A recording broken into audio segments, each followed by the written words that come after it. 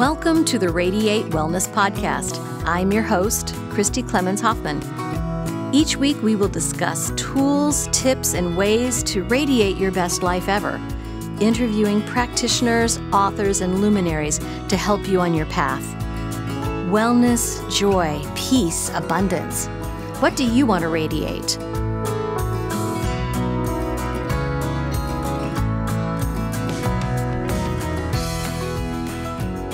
Hi, welcome to the Radiate Wellness Podcast. Today we radiate resilience with Sami Aaron, founder of The Resilient Activist. And Sami just got back from this really awesome conference, and I couldn't wait to hear more about it. This is with your new BFF. I love that. He's one of my idols. So, who is this? That's a little teaser that you're doing there. Yes, it is a teaser. So I spent a 3-day weekend with Gore and about 1,100 other of my very best friends. Yes.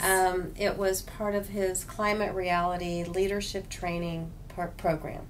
Climate Reality Leadership Program. Of course, in reality, because we're living this reality, but that was his inconvenient truth. Exactly.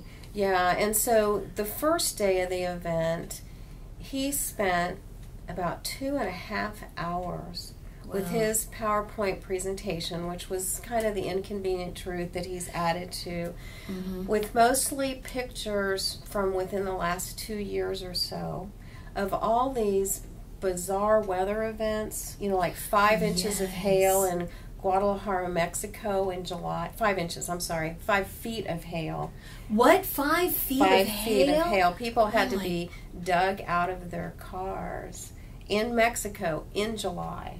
So it's an understanding about how the polar vortex has changed because of temperature warming. And so picture after picture, graph after graph of pretty much every major climate event. So increasing CO2 levels, increasing methane levels, famine, drought, flood, fire, insect infestation. It was like the whole doomsday scenario, right? The end of world scenario. And it was fascinating actually to see how much of these things are happening in different places around the world, and to really visually connect to it, and then see what studies pointed to that, and to see that graphically, and then at the end and he just focused really on energy consumption,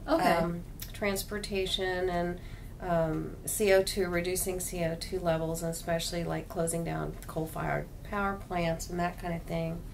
But he had example after example of countries. For example, Chile had set a goal of being fossil fuel free by, I don't have the statistics in front of me, but by a certain date, like 2030 maybe. But even have a fixed date. To have a fixed date. So That's then impressive. He's showing the graph of, so if they set that in 2015, here's where they were on this graph.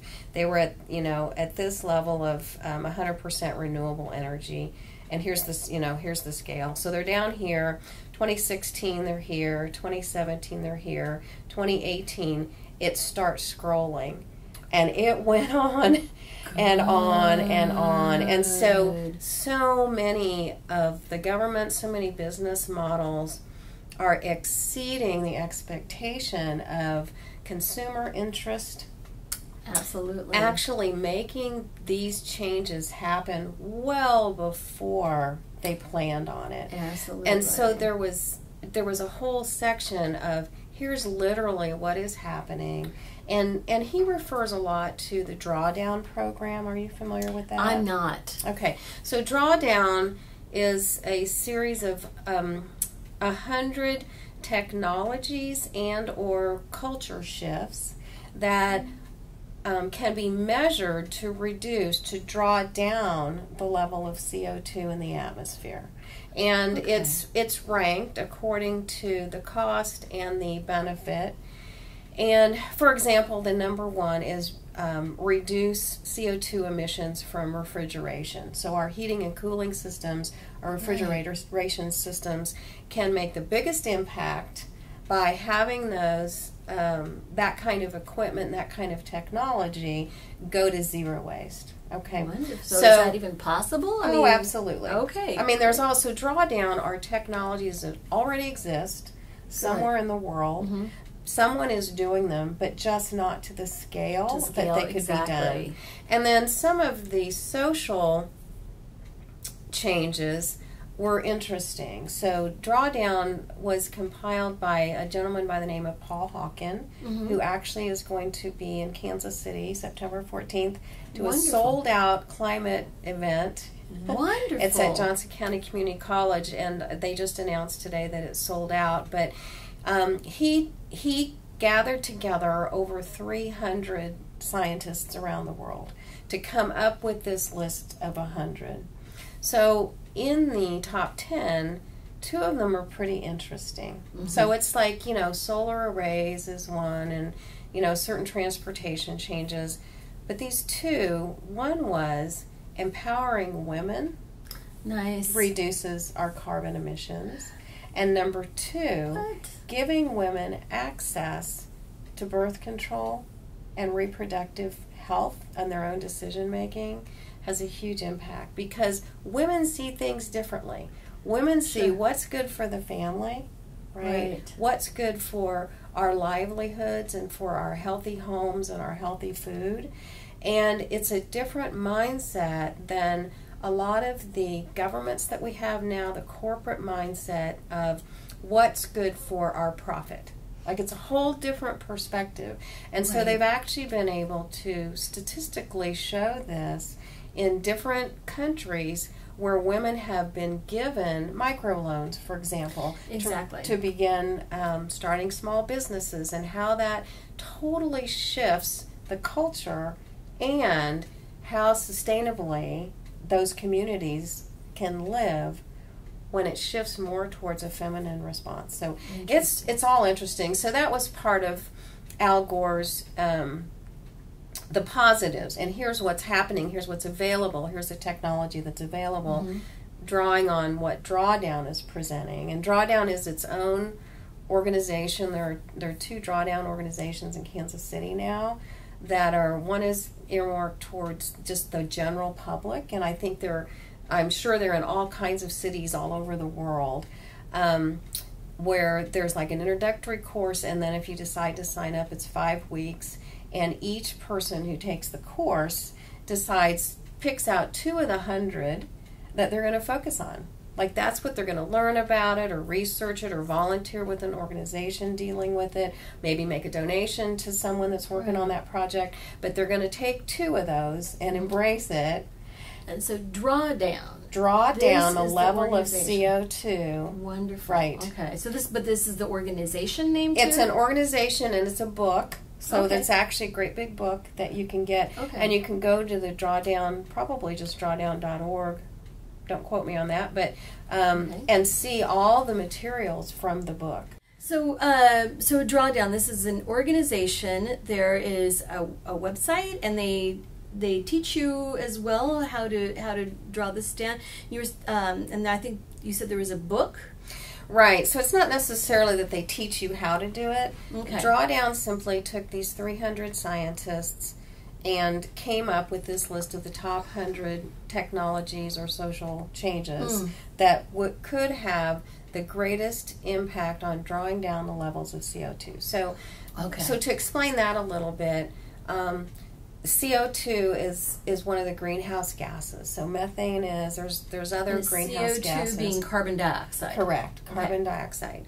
And so there's a layer around the Earth's surface of these greenhouse gases. And they actually protect us in some ways from too much sunlight coming in. Exactly. But as that shifts to whatever the chemical content of that is, and whatever as temperature warms, as more CO2 is released on the planet, that gets thicker. And so it begins to absorb and retain more of the sun's heat, Whereas when it's Yes. thinner, it reflects it back out. Right. So that's the deal. So a few years ago, it was determined that if we could keep the level of CO2 at 350 parts per million or less, which would keep our temperature level stable to where it was at the time, Yes. then we would be able to prevent a lot of the bizarre weather patterns that we're having. Right. And excessive drought, excessive fire, like the whole kit and Right. caboodle. So 350.org, some people may know about that. Yeah, I've heard of that. That's what they were on a mission to do. Well, didn't really happen. So we're over 400 about 415 parts per million. Oh, The no. temperature has already risen more than a degree centigrade around the world. Some places are more than that. Wow. And so as we head up to 1.5 degrees, if we get to 2, we are in really, really bad shape. If we can keep it at 1.5, which a lot of scientists believe we can do that if we make a lot of these shifts, there's still going to be major impacts. So we're already having the highest temperature recordings around the world, right? The hottest Everywhere. June ever, Right. the hottest July ever. Alaska has ticks. The Inuit population, Alaska, is besieged by ticks because it's not cold enough Right. to kill the ticks. In Minnesota, I learned that they're not allowing ice fishing anymore because the lakes don't stay frozen long enough. Mhm. There is a lake in the Alps where there's never been a lake before. Right, in the glacier. I mean, it Right, should be and a in- glacier. Yeah. And so there's all these things that are happening. And what happens also with CO2, it's released by, it's released by nature. In the nighttime, trees and plants do release some CO2, even though they mostly absorb it, but they Right. do release some. But CO2 coming from our cars, from our manufacturing processes, from destroying forests, especially Right. old growth forests, and that burning that happens, that's Absolutely, all CO2. yeah. And then we're reducing the number of plants, trees that are able to absorb that CO2 back. So Right. it's kind of this negative downward spiral. So the more CO2 we release, the higher the temperature is going to go, and it impacts these weather patterns. Absolutely. And so drawdown was an effort to mathematically put numbers to if we can implement this particular technology to this particular level by this particular year, then we can bring down levels of CO2 by this amount, and here's what that may cost the global community to make that happen. But then here's financially the benefit to that. So it all goes together. So Drawdown has local classes in Kansas City area for the general public, as well as working with all our local governments. So they had a first meeting, introductory meeting, was not advertised to the public. They earmarked all the mayors, like the greater Kansas City area, so all the little cities in Westwood, Johnson Overland Park, County, Liberty, Wyandotte Basin, County, and the mayors, the city councils, the public works departments, the utility departments, probably some other people, and they had 130 people show up. That's fantastic. And that is ongoing. And so that organization is working with those entities on what's the first thing we can implement, what's the next thing, that those large businesses, that governments can implement.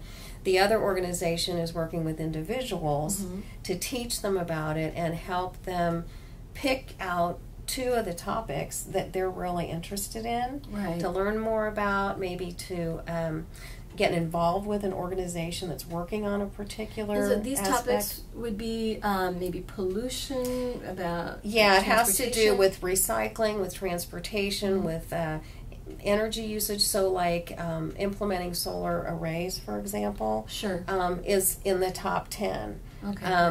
Things like maybe planting green spaces. Green spaces, it has a lot to do with food production. Oh, sure. And, it's like just everything you think of, water quality initiatives, but it's very clear that in this big book, each of these gets 2 pages. So here's that information about this. Even they talk about implementing solar panels in third world countries, because what they're doing right now is burning all their wood in order to have for cooking, in order to be able to read or whatever. And so by just shifting that, it's cleaner technology, it's cleaner in their homes, right? And once the equipment's paid for, it's free energy, it's free electricity. Exactly. So, it's just fascinating. Right. Yeah. I went to a presentation of an entrepreneur creating solar-powered food dehydrators, right, and that type of thing. So this energy, it's cheap and it's portable. Yeah, I think one of the interesting slides was the sun gives us enough energy in 1 hour to provide electrical power, whatever energy power, for the entire world for a year or something. So it's very interesting. It's out there. People talk about, can't we just invent something that sucks up carbon? We could get this real high technology, and there is something. Yeah, it's called trees and plants. It's like, oh really? Huh? So it's a culture shift. It's not what we humans, our Western human minds, have been taught. Well, our American minds too. Well, and European minds, and any of that Western capitalistic philosophy. Right, exactly. Yeah. Right. So a big part of the weekend was indigenous wisdom, indigenous presenters, understanding the impacts of all this, the climate change on communities that are underserved, communities of poverty, communities of color. And it's sometimes hard to see that relationship. But for example, right here in Kansas City, we have an urban core. Right. We have neighborhoods where there's not one tree to be found, and there's not even any grass to be found, right? It's all cement. It's streets, it's sidewalks, it's driveways, it's cemented over parking lots, and that can shift into what's called an urban heat island. So in that area in Kansas City, at 28th and Troost, it can be 10 to 15 degrees hotter. Oh, I've noticed that. Than out yeah. in Leawood and out in the suburbs where there's trees. Right. So it's a huge impact to communities that can't afford the extra electric payment for their air conditioners to crank them up, right? And there's a whole, it's a huge part of it. So the other component, so drawdown is kind of a bunch of solutions, is the Green New Deal. So yes. Are you familiar with that? I am, and I don't know if I could explain it, so could you explain it for our audience, our listeners? So it's a resolution that's been submitted to our Congress that patterns itself after the New Deal from back during the Depression.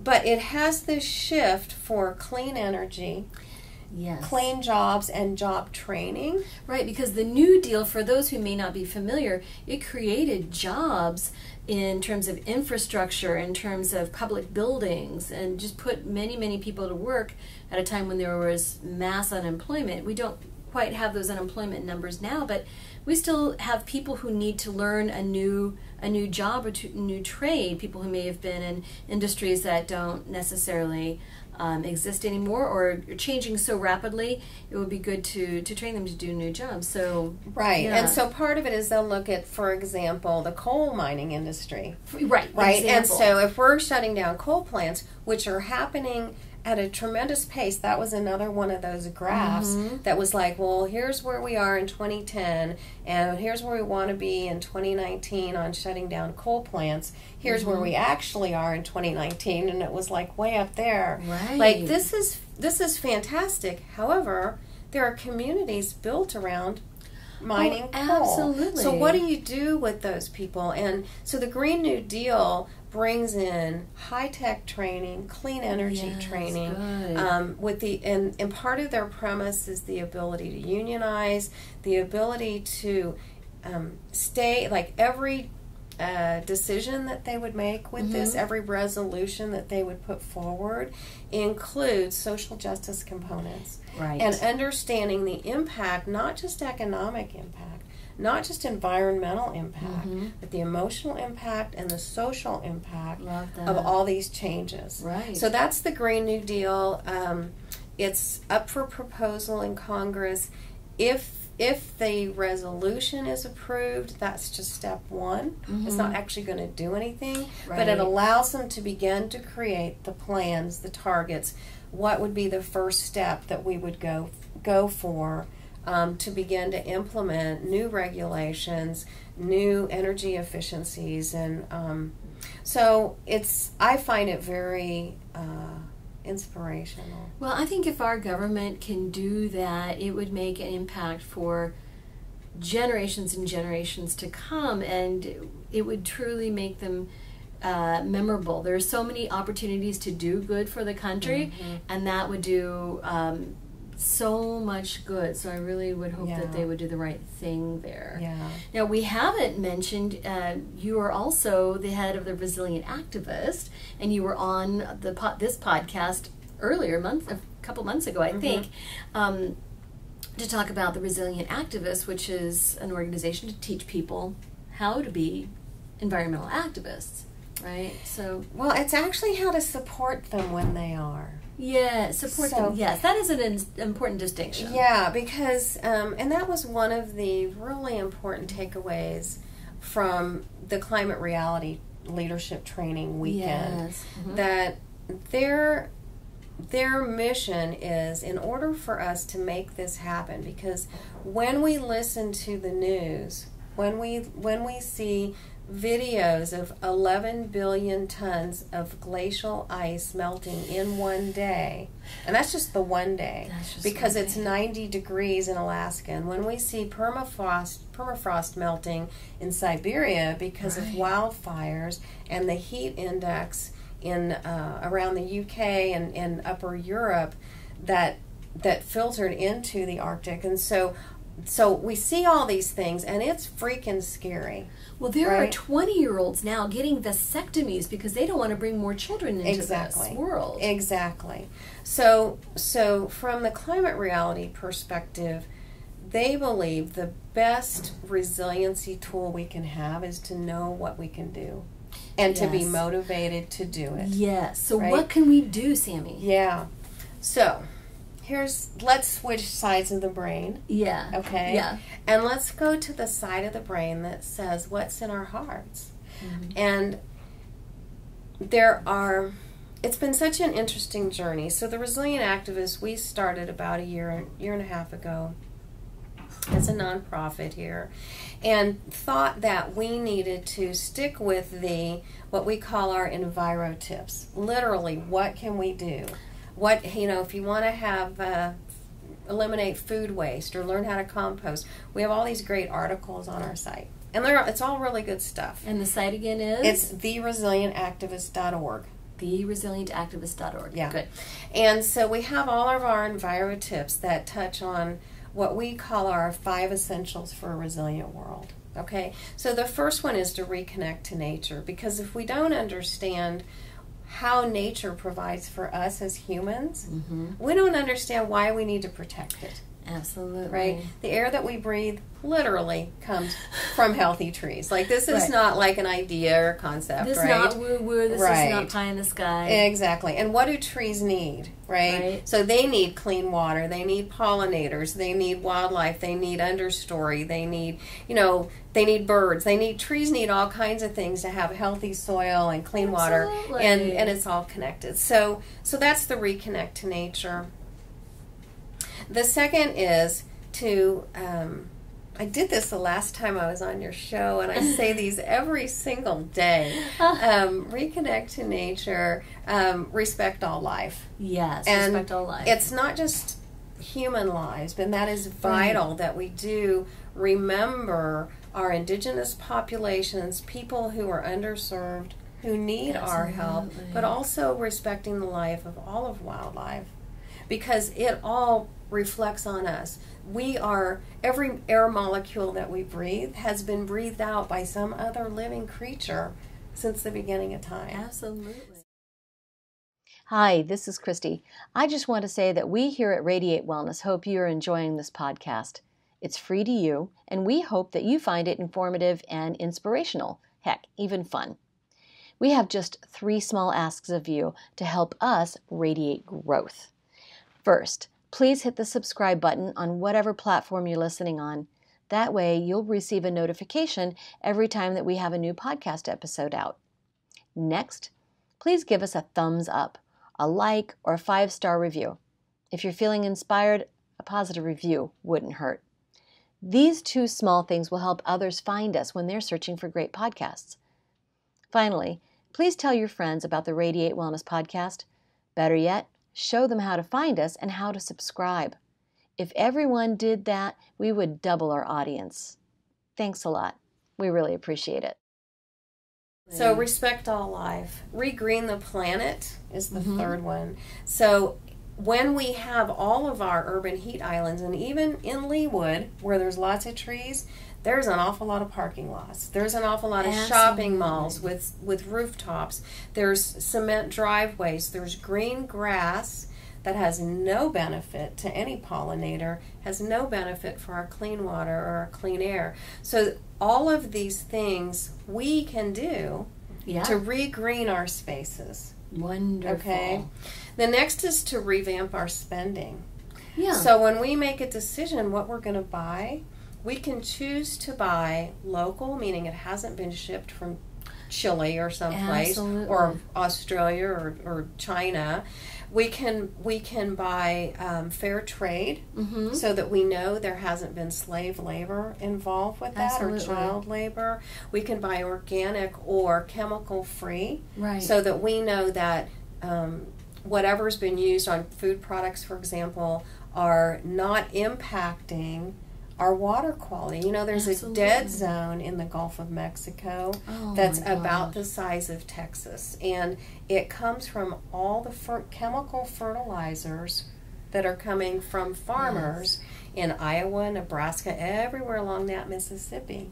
And it goes down there, and there is nothing that can live in there. So it's impacting not just wildlife and sea life, but it's impacting the economic life and the life of the people that live down there. That's their homes. So we can make choices as to what products we buy. Absolutely. Revamp our spending. And the last one really is one that that not everybody understands, but it's replenish our resources. So what does that mean? Well, it might mean composting. That's a great thing to do. And there are a couple of residential compost pickup companies now in the city. Yeah, it's pretty easy. It is, and a lot of people are composting their own food waste. But it's also giving back to your own soil, leaving your leaves over the winter, replenishing what is in your garden with healthy things that are going to help build up soil quality. It's giving back to used clothing stores, for example. You know, rather than throwing things away, it's recycling. It's doing all those things that can really make a difference and prevent us from just extractive processes, constantly getting brand new raw materials from the earth.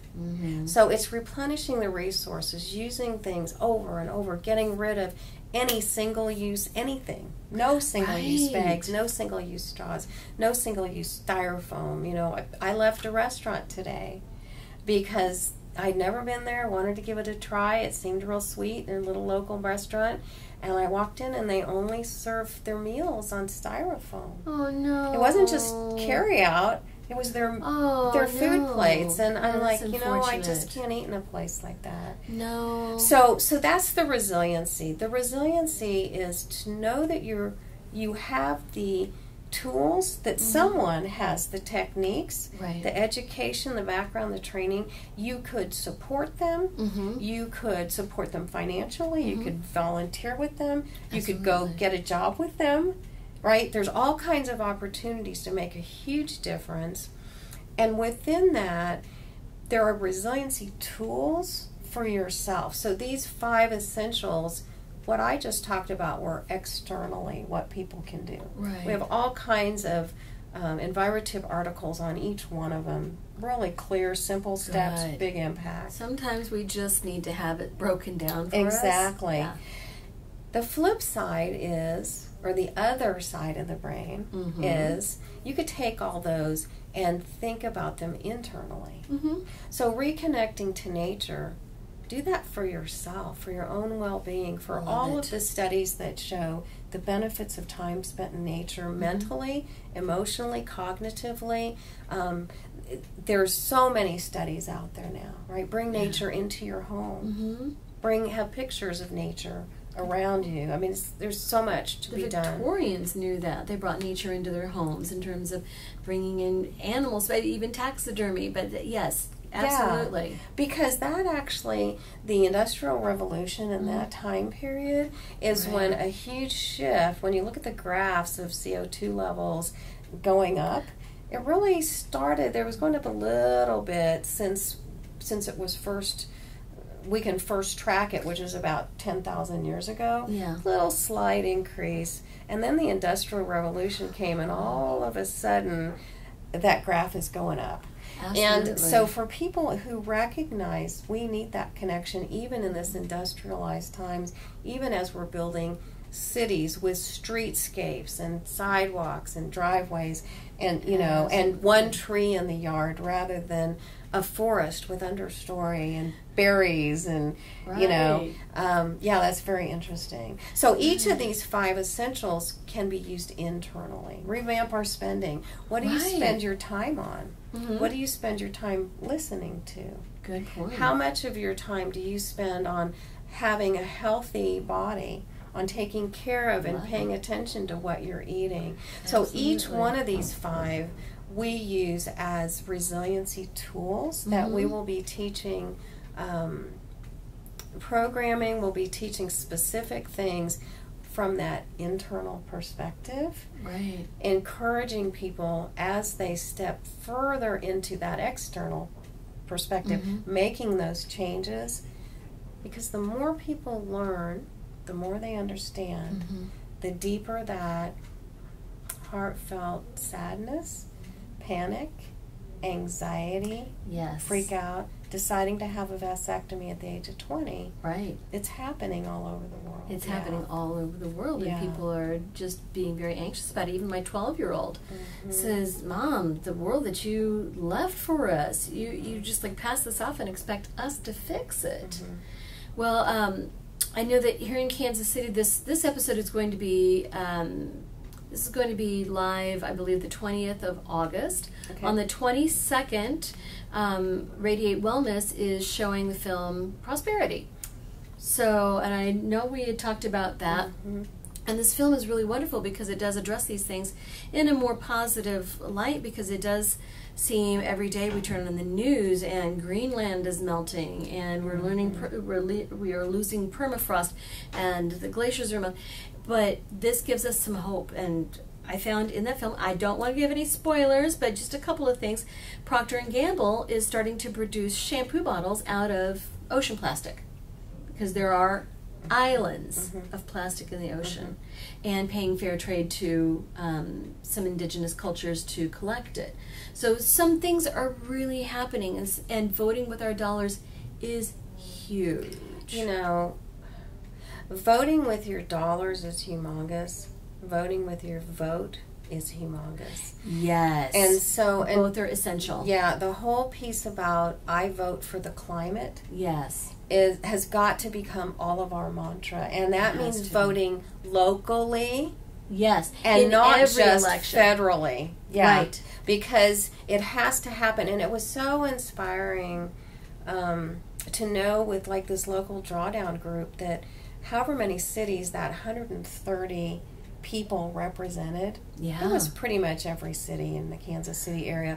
Our local governments care about this. That's wonderful. And there's a bunch of pushback from Washington. There was just a thing signed yesterday to begin to dismantle really the Endangered Species Act, and gosh. there's been provisions that resolutions introduced to eliminate the Environmental Protection Agency and roll back all the clean air and clean water provisions. And you know what? It doesn't matter, because it's going to happen locally, and it's going to happen with individuals like anybody watching this that says, I think clean air and clean water are kind of important. I kind of like to breathe. I'd like to breathe, and I'd like to be able to have food grown that isn't going to give me cancer, or isn't going, because part of the higher levels of CO2, plants love CO2, and the more they absorb, the less nutrient dense that food is. So there's a different nutritional quality to that. So it's so complicated. That was another piece. Well, and it's so intricate. It's all everything is connected. Every single decision we make, every product we purchase, every item we eat, every place we decide to go, and how we decide to get there, is completely connected to our long-term health. And the other piece is, here in Kansas City, we don't see things like sea level rise. No. Right? We don't see it.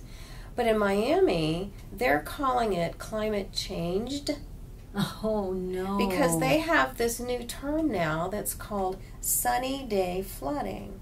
Oh, so this has nothing to do with torrential rainstorms. Right. This is perfectly sunny days, but a higher level of higher sea levels that are flooding with high tides coming back in through the stormwater systems. Oh my gosh. And so people are experiencing that every time there's a high tide. And the other piece to that is now there's all this gentrification inland, because people with money who have seashore, beachfront property have the money to go start building these inner city communities, and then they're taking those over rather than building those up. So it's this whole social cultural thing. We don't see it here yet, but what we're going to start seeing. Kansas City, according to weather.com, Kansas City is ranked as number 5 in the list of cities that will be most negatively impacted by climate change. Really? And it's because we are going to start having refugees from the United States coming into the Midwest. Coastal refugees. That's exactly right. In addition, because of the way Kansas City is laid out, and we have so much highway system, and we have so much urban sprawl, we have a higher level of cement than almost any other city in the country. Really? Well, cement not only reflects heat, but it holds it. It holds it, and it reflects, it continues to exude CO2. So this whole piece about how hot it's going to be here, our Ogallala Aquifer in western Kansas is on track to be completely empty within about 20 years. Oh my gosh. And that waters all of our crops around. It sure does. So when my neighbor every day has his sprinkler system on, every single day, he's using, our water actually comes from the Missouri River and the Kaw River, but that aquifer, the whole thing is interconnected. Yes. It's like, oh my gosh, how much water can we waste to keep grass green? Grass, which is not native grass, doesn't have deep roots, isn't adapted to our climate, and we think needs to be perfectly green all season. So it's this mind shift. What is a beautiful garden? Is a beautiful garden something with 5 to 7 plants in a particular arrangement with big blossoms that are the same all year? Is the perfect garden Stella d'Oro daylilies, pampas grass, burning bushes, barberry, Japanese barberry, none of which has any benefit for any pollinators, none of which has any roots deeper than this. So they need to be watered constantly or they wilt, and we paid good money for that garden, right? And we've mulched it, so there's no habitat there for our native bees and our native critters to nest because they're mostly ground nesters. So now we've reduced our population of what birds need to feed on. It's like this whole thing. So if we start off by shifting our human perspective of what we've been taught is a beautiful garden, to instead be what's beautiful for the aesthetic eye, the human eye, but to what's beautiful and full of life for wildlife, it's a whole different aesthetic. Yes. So when you're growing coneflowers, echinacea in your yard, those beautiful purple coneflowers, and you have those dead heads on there, why, that's bird seed in there. Sure is. When you deadhead it, because you're taught you should deadhead those, they just don't look very nice, right? And they bring in disease and insects. Well, yeah, because insects are in there getting at the seeds. I mean, if you leave those up all winter, you could have goldfinches sitting on those dead heads in the winter, pecking out the seeds. So it's a different way of thinking about our homes, our businesses, our gardens, our transportation, our communication methods. It's everything. It impacts every single thing we do. Right. So that can be so overwhelming. It can. And there we get to the interior essentials of resiliency. Like, how do we live with this? Right. Right. Now, after this training that you've gone through, you're able to go out and, teach even more than you have been before, because I know that you've been really active, especially since you started Resilient Activist, going out and speaking to different groups about what we can do to help the environment. And so, but you're certified now to teach even more. Correct, and we can use all of his material. All of Al Gore's materials. Yeah, Woo-hoo! so we can take that 2.5 hour PowerPoint. Yes. He has a 10-minute one we can use. Wonderful. And then we can pull whatever concepts, ideas are important either locally or for a particular community of people. Right. And so we can customize that any way that we want to give those presentations. Fantastic. And there's climate reality leaders pretty much in every city around the world. Yeah. So, if you have people on the podcast that are not here locally. Oh, you have a lot of outside of Kansas City listeners. Yeah, you can just go to climatereality.org and search your area and find presenters. And there's a 24 hours of climate reality. Well, there's 2 events coming up. One is the International Climate Strike, which is going to be September 20th and 21st. Wow. And I want to get back to that in a second. Yeah. But then Climate Reality is doing 24 hours of Climate Reality, November 20th and 21st. And so that's where climate leaders want to do many presentations, multiple ones on those days. On the climate strike, that's a little different. That is where, and this doesn't have anything to do with the climate reality. It's different organizations. Okay. So it's the Sunshine Group and or Sunshine Movement and the Extinction Rebellion Movement, and some of these nonviolent organizations that are set up to promote nonviolent protest. Like, that's their whole thing. They want to disrupt government and business and traffic, whatever they can do from a nonviolent perspective. And that is so powerful. So I'll just say one idea. Yes. If people Google on YouTube, the country Belgium's Sing for the Climate, SING, Sing for the Climate. In Belgium, they had people in all different cities and little hamlets and whatever get together as a community outside and sing this uplifting song about the climate and what we can do and when we should do it, and there's hand movements and all this stuff, and there's a ton of videos that they've done.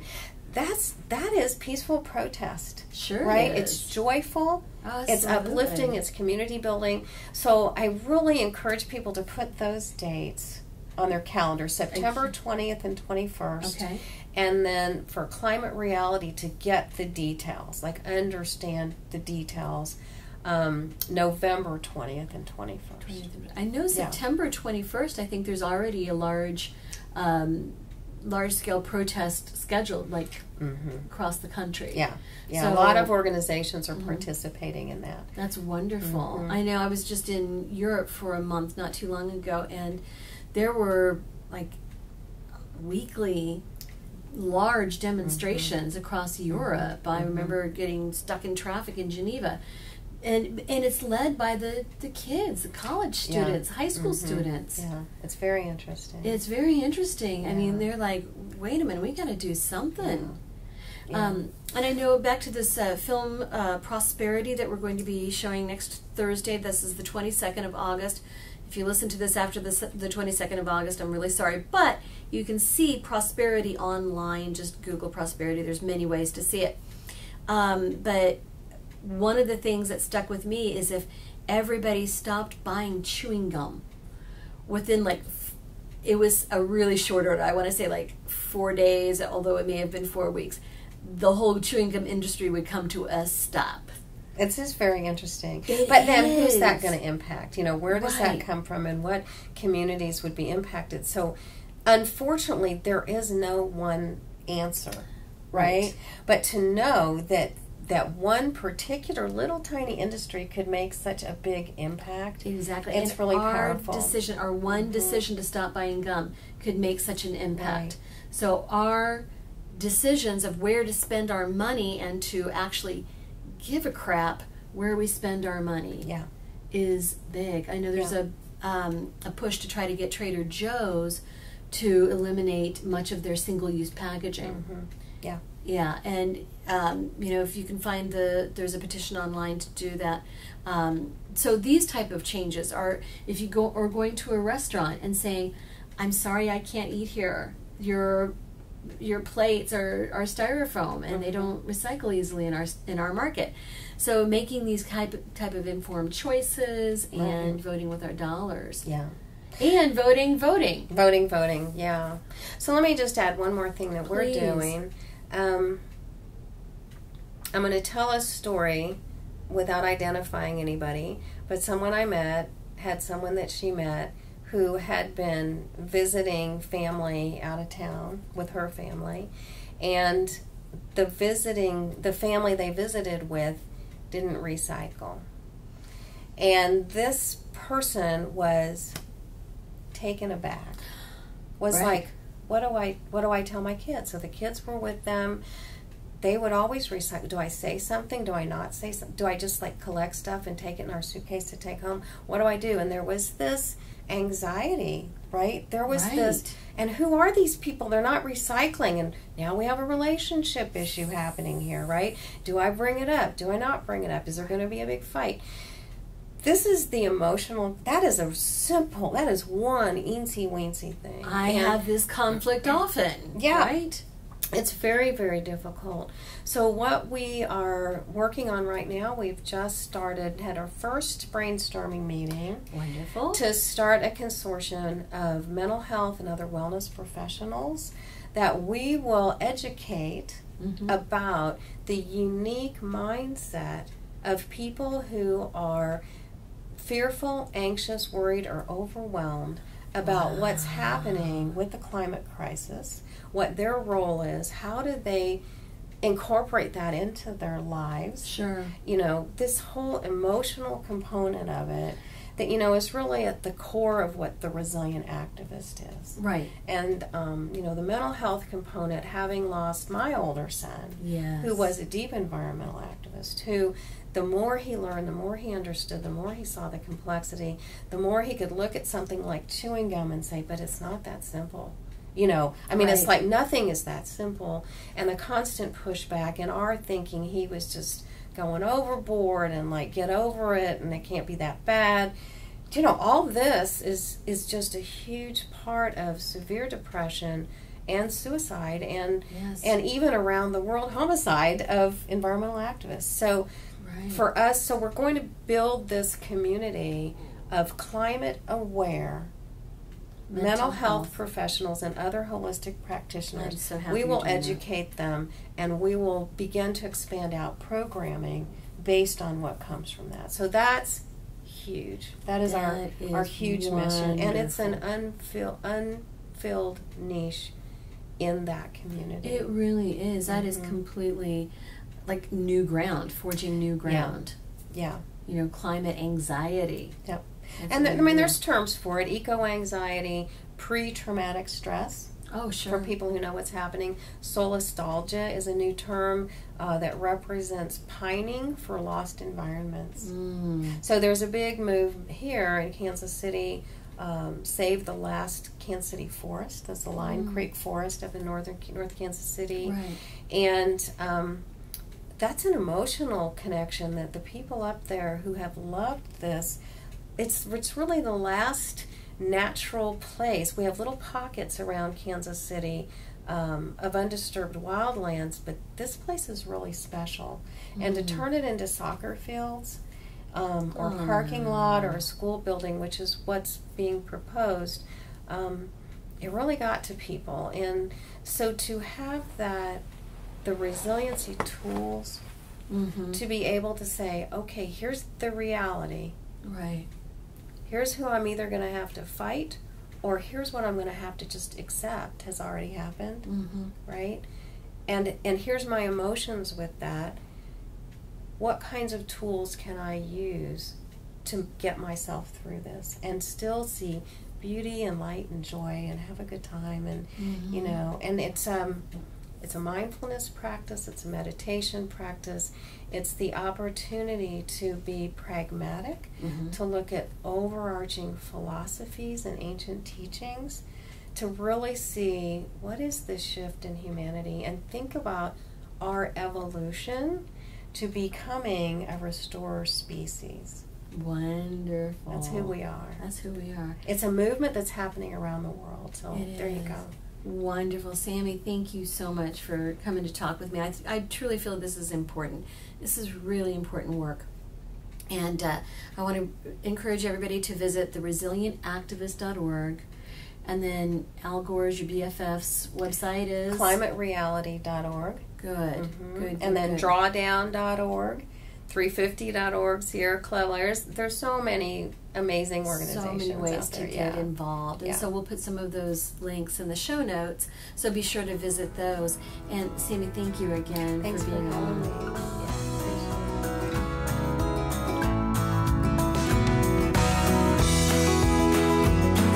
Radiate Wellness is a community of holistic and alternative healers and consultants based in the Kansas City area, dedicated to helping you create spiritual, energetic, and physical well-being.